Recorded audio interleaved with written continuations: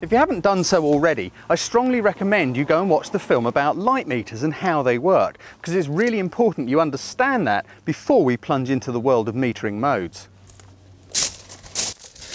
Hope you enjoyed that. Now you understand how light meters work and how they think, and the different types of meter as well.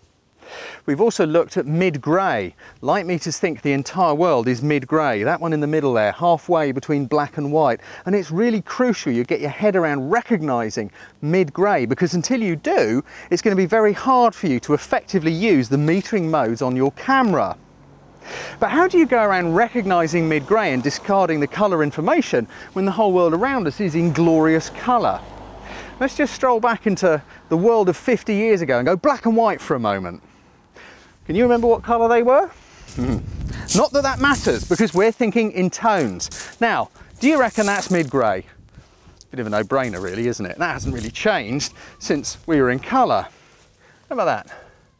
Too bright.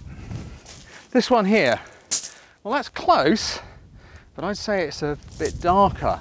This one here, I'm sure, is definitely darker. This one here is lighter.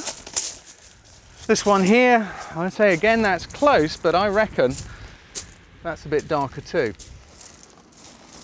So none of those equate to mid-grey. Well, that's a bit of a problem, isn't it? But luckily, we are blessed with an abundant source of mid-grey tone all around us, and it's down here.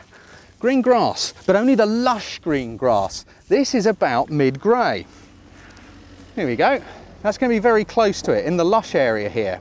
But don't think you can meter from burnt out, dried grass, like these little scrubby bits down here, because they're much, much lighter than a mid-grey tone. That's not going to work at all.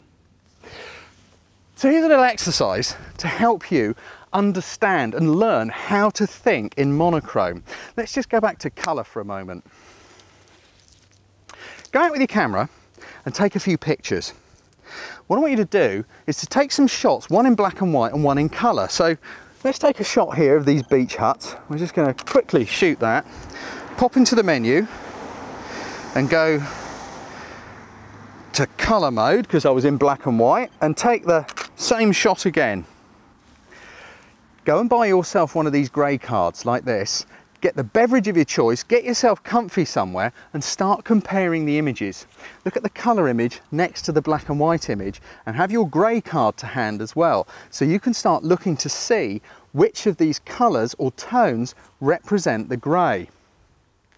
I can hear a question. The question is, how do we know if we've got the exposure correct if we don't know how to use the metering modes? It's a vicious circle, isn't it? Watch to the end of the film.